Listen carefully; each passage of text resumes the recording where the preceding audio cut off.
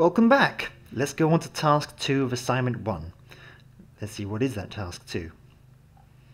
Task 2 is to create a column vector of 200 evenly spaced values. It's a vector with a lot of different values in it, starting at 0 and ending at the range d. You're going to assign this vector to the variable x1. And there's a tip to use the function linspace. Okay, a lot to take in. Let's just look at the physics to see if it helps us understand what does this vector mean called x1, and it starts at 0 and ends at d. Looking at the physics, and I'm going to zoom out a bit here so we can see what we're looking at. It means that at 0 is where you threw the rock, basically. That's x0 here. That's what it means in the formulas.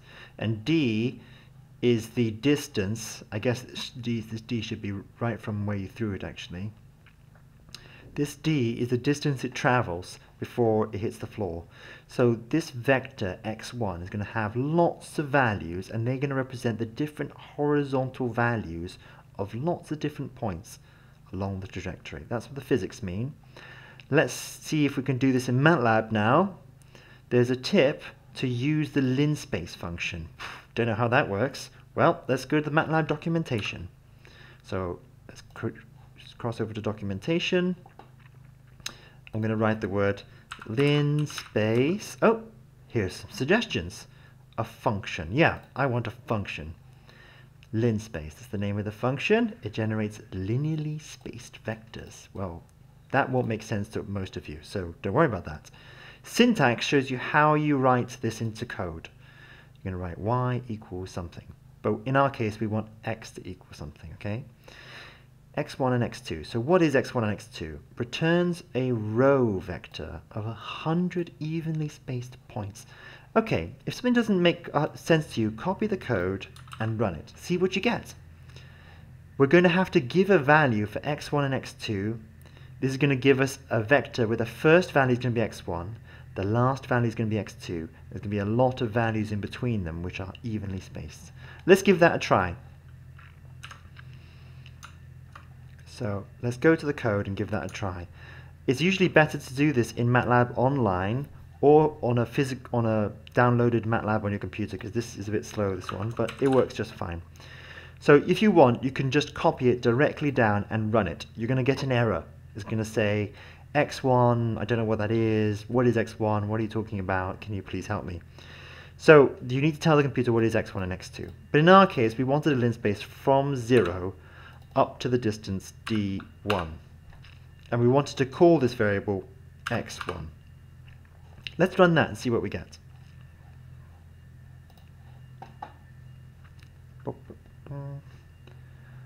Okay, something's come out. It says x1 equals, and then it's got a funny message, columns 1 through 19, 20 through 38. Blah, blah, blah. It says it has a lot of columns. So in general, MATLAB is kind of treating its vectors as if they're matrices in a way. A matrix can have values along a row, or it can have values along a column.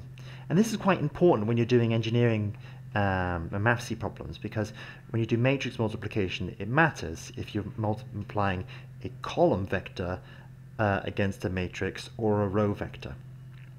What this is trying to tell us is that this x1 has many columns, means that this is a row. The question asked for a column vector, not a row. So what do we do about that? How do we make a column vector into a row? So I'm just going to the answer is to think in maths. What would it be in mathematics? In mathematics, it would be the function transpose. So I'm going to use that function now.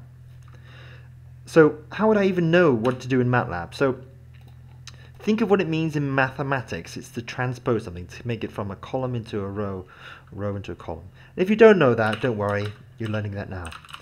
Transpose. And if you look, there is a description of how to use transpose.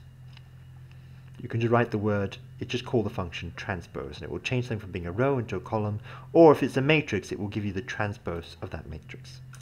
Don't worry too much about that. But let's just give it a try. In this course, what we're going to do is just going to give things a try until we kind of understand how they work, okay? So now I'm going to run this. First I've calculated x1, and notice that, did I get 200 values?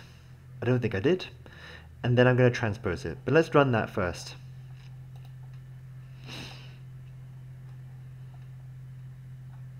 Woohoo! Now it's a column vector. It means that they're all on one column. It's kind of visually showing you that. 0, 1, 6, 1, blah, blah, blah, blah. Keeps going, keep going, keep going, keeps going. And you could count, if you wanted, you could count. And if you counted, you would find there was 100. I don't suggest you count. Okay, please don't count. Instead, the documentation clearly said that if you want 200 values, you need to put how many values you want in the vector here. The bigger the number, the more values x1 will have between 0 and d1. We want exactly 200. What I'm going to do now is I'm not going to have this print out. I'm putting this to not print it out. I don't want to see 200 values. I'm not going to count them. So if you want to see how many values are, you can use the function, I believe it's called length. We'll just try it out, see if it works.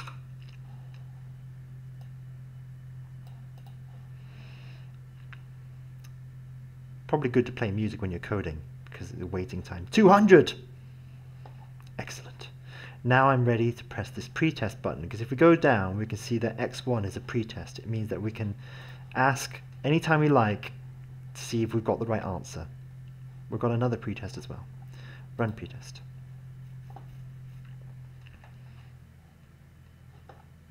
It's running. Oh, yes, it's correct. Okay, so that worked out. Now make sure you don't alter as you go ahead writing more code. Leave this code alone and don't give a new value for x1. We don't need this here. This just printed out how long x1 was. This was the bit that gave the right answer. Okay, so what's next?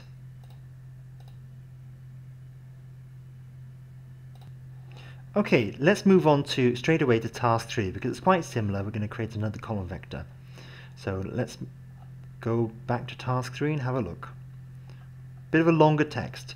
We want to create a column vector for y1 for all the heights above the horizontal positions given in x1. So, bit of a long sentence. What does that? So this is now going to try and explain a little bit more what this means.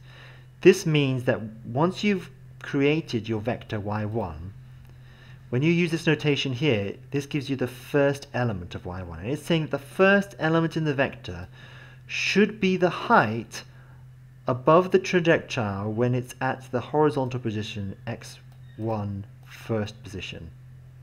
And likewise for any other position ahead. Then there's a tip on how to multiply a vector, two vectors, w, v and w. If you want to multiply each element of v with each element of w and create a new vector, use dot star. Star is by itself is just matrix multiplication.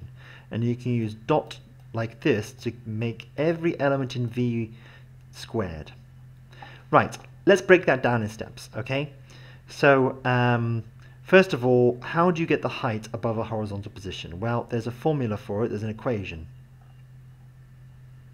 Here is the equation that gives you the height above the horizontal position x. So we're going to need to again use what we just learned to write this equation down in parts. Make it easier to write down. So I'm going to do that first, okay? So let's do that. So, oh, sorry, so task 2 said that to get task 2 correct, you needed to assign the variable x1. So let's copy this code over here. We've already done that. And look, we have already assigned x1. So we've done it that. Let's move on to task 3. Task 3, we need to go and open the formula for y1 at the same time we're coding. And you can step-by-step copy that over. I'm going to do that quickly for you now because we've already done that slowly once. We've already got the value for θ1. We have it in radians, and if you look up the documentation, the tan function gives you the tangent when the argument is in radians. And it is. We're going to need, these are different parts of the equation, okay? Actually, I'll first just write out what I'm doing. I want, oh, I don't want that. I want y1, I'm going to uncomment this now, to equal x1 times some expression given by the formula, okay, plus, or maybe minus, x1. Now I want to take the x1 as a vector, and I want every element in that vector to be squared. So we were told to do this. And then we're going to multiply this by some other term. In the end, we're going to add it to y0. This is all from equation 1, where we now have to say to MATLAB what is q2 and what is q1. If we look at the equation, q1 is just the tangent of theta 1, and q2, what is that? That's a half, so I'm going to represent a half by 0.5, times gravity. We've already specified gravity above. It's going to use the same value from before, divided by the initial velocity times the cosine of theta 1. And now we want all this thing below to be squared. We don't need to use a dot here in front of the square because this here is not a vector, it's just a number. Let's just give that a run and see what it produces. I'm going to remove the semicolon so it will print what is y1.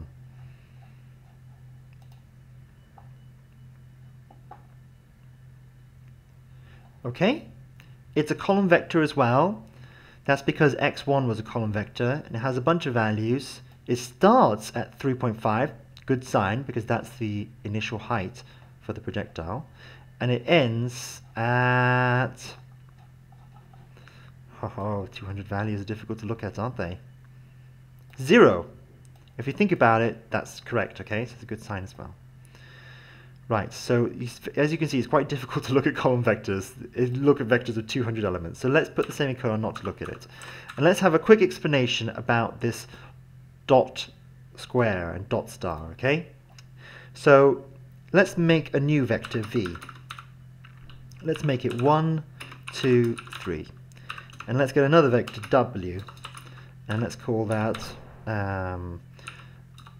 2, 3, 4.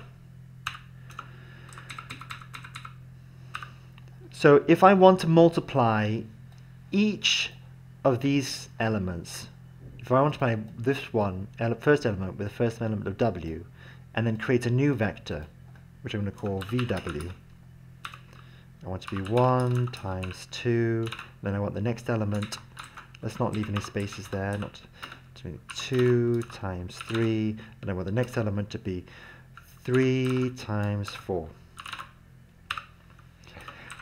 We can do this much quicker just by writing v dot star w. So I'm going to leave the semicolon out on both these, and I'm going to leave it print. Actually, I'm not going to do that. I'm going to put a semicolon here, and I'm going to ask MATLAB, is this equal to VW? When you put two equal signs, when you put one equal sign, you're making the name of this variable equal to what's on the right.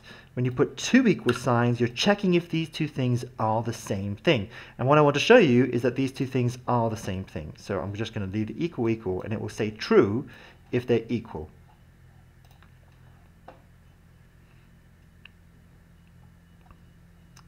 Okay, here's V, here's VW. Answer logical array 1, 1, 1. What's it saying there is that the first element was equal to the first element of the equation. They're saying it's correct. It's saying the first elements are the same, the second elements are the same, and the third elements are the same.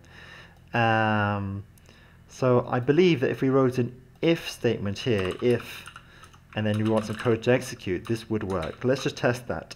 If this works, we can display, hello, we were right. I'm not entirely sure this works. Oh, I think the display needs just one character like that. And then if it's not true, I want it to print out, sorry Art, you need to revise MATLAB. Which might be the case. It might be the case. Let's find out. Okay? So it's going to execute something if this is true and execute something else if it's not true. Let's run that. Run the script. Hello, we were right. Haha. So, Yes, they are true, they are equal. The logical array 1, 1, 1 meant that these two things are equal. Okay, so let's remove this now. This is not part of our solution right now, but I want to show you that if you do, if you were to do something crazy like, well, don't do something crazy, just do this. If you were to do this, the power of 2, the answer is going to be the vector 1 to the power of 2, which is just 1, 2 to the power of 2, which is 4, and 3 to the power of 2, which is 9. Okay, so that's just an explanation of how to use this dot star. So let's remove this now. We've given an answer for task 3. Let's check if it's correct. Run pretest. Don't press submit unless you've finished. It's running. Running. Yes, it's correct. And here it shows you the code of how it checks if it's correct. Don't worry about this. You don't need to read that code specifically. Okay, that's it for now.